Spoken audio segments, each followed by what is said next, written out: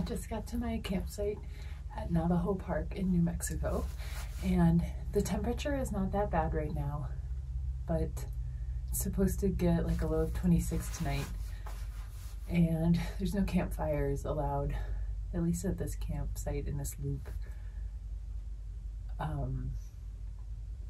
So I think at least for tonight, and possibly, it's supposed to get warmer over the next few days, but at least for tonight I'm gonna need to bundle up. So as promised, I'm not wearing my base layers right now, so I'm gonna show you my base layers that I'll be putting on as soon as I'm done filming this.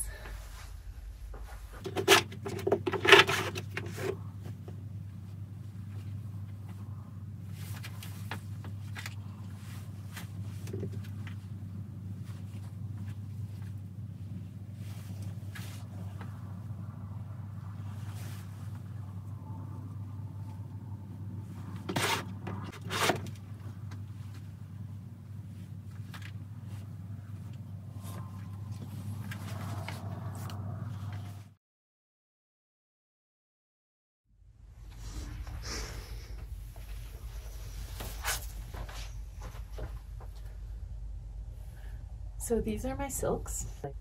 They are a must to wear. They're really thin, so they're easily a base layer. The top and the bottom actually are really thin. The gloves are kind of a medium thickness, and then the socks are more thick. Knowing what I know now, to do a trip like this, I would bring 2 sets of this whole thing, because especially in Utah, I was essentially not changing clothes. And so I wanted to change these, but because it can pick up some dead skin, but I needed to wear them for warmth. So it would have been nice to have a second set to change into. I don't know what the brands are, but there aren't very many companies that sell them, I found. So I just bought the best reviewed ones that I found when I did a search online. These 2 are Thermasilk. This is Terramar. I believe, and the gloves and the socks are Terramar. Yeah. But I highly recommend them. Okay. Next layer is wool.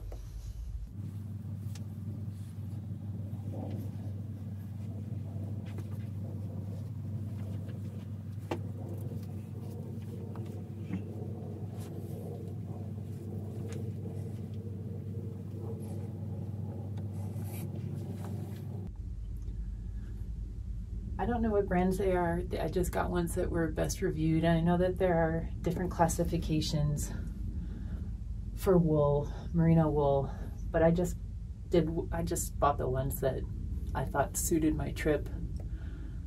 So I think they're kind of like mid-weight wool, maybe heavy wool, I don't know.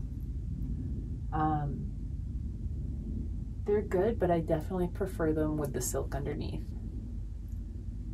And if I had to make a suggestion, I probably would have brought 2 of the shirts, although that's not as strong a suggestion as bringing 2 of the silks, because this doesn't touch my skin quite as much. I also have extra sets of the pants, one that's very similar and then one that's thinner, so I don't wear the thinner one as much. And then socks, I've got wool socks. I just bought ones that had good reviews online. There are tons to choose from. And I have some extras of those. These I usually just wear for hiking.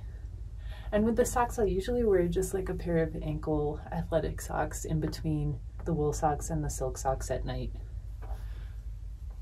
I also, if I'm not wearing these because I've hiked in them, I'll wear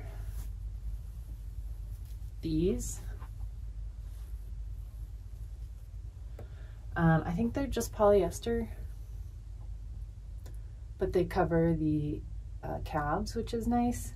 And then this is just a pair like cotton or something that similarly covers the calves. So I can alternate.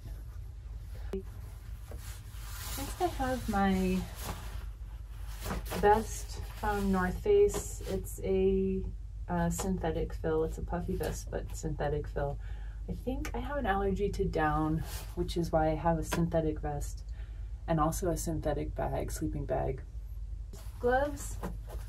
On top of the silk gloves I brought 3 other pair. Just a regular like cotton one, which I haven't worn yet because they're not as useful as the others. These ones have kind of a water resistant coating, but I haven't had to wear them yet. Maybe once when it was snowing in Zion, but I do wear these. They just give my fingers more control. And they have this thing inside, which I'll show you with some of the other items, that has like a heat reflection back onto your skin. And these are from Colombia. So I usually wear these over them. So speaking of that heat resistant thing, when I was going to buy just a few more items of hiking clothing for the trip, Columbia Outlet in El Paso had a sale, like buy one get one free or buy one get one half off of some of their winter stuff. So here's the ear warmer that I wear, usually just during the day and only at night if it's really, really cold because it compresses my ears a little bit. And this neck gaiter.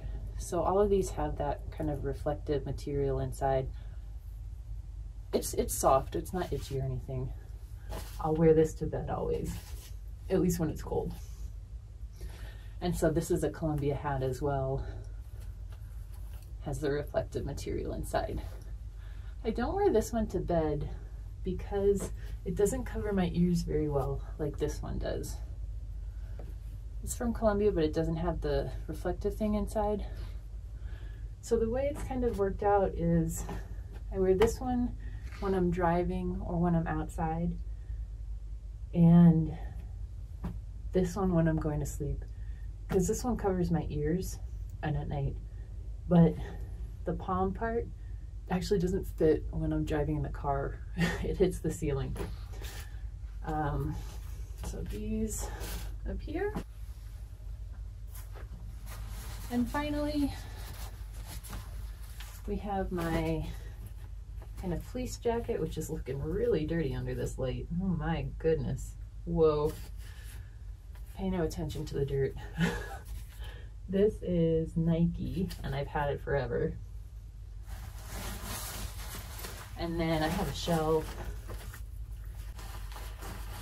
that helps if it's windy or if it's drizzling. And that is my gear.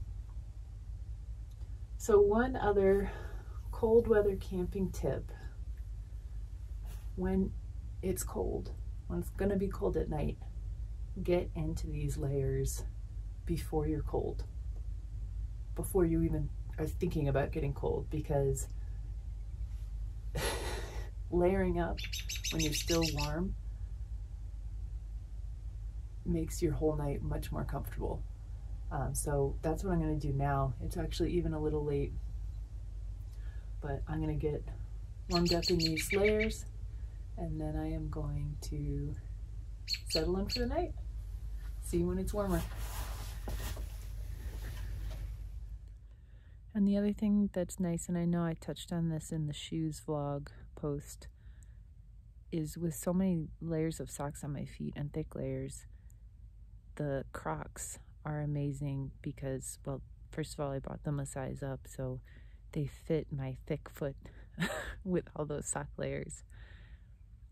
So at night, I don't find them actually cold to wear over, you know, other pairs of shoes. And if I have to get up in the middle of the night, or when I get up in the morning and I'm not ready to take those layers off my feet, then they just fit right in the Crocs. So a good pair of shoes that will fit a thicker foot if you're wearing the thicker layers. And for that matter, a larger set of pants too. I have jeans that are a little too big for me that I'm wearing right now, actually. And I've got my silk layer and my wool layer underneath the jeans. And the same with my black hiking pants. They're a little too big, but for the cold weather, they fit these layers underneath them, so that's really nice. And I have a size that fits me, and I can wear those in the warmer weather, so it's good to keep all those kinds of contingencies in mind, because if you have the layers but no clothes to fit over them on the top, then they're not going to do you much good. Or you'll be like Ralphie in A Christmas Story when he's so layered up he can't even move. I have freedom. I'm very comfortable. And so with that, I think this is going to be my last cold weather camping post. Hope you've enjoyed it. I've certainly enjoyed sharing my misery with you.